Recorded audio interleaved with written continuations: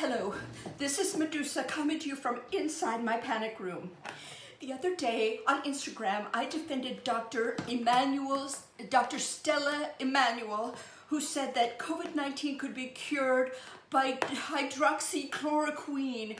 And it's true, it can be, but they took it down and flagged my thing I wrote.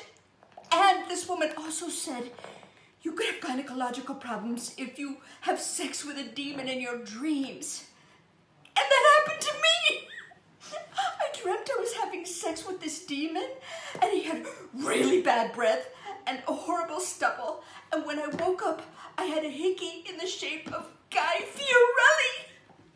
And a few days later, I had a yeast infection. If that's not demon sperm, what is?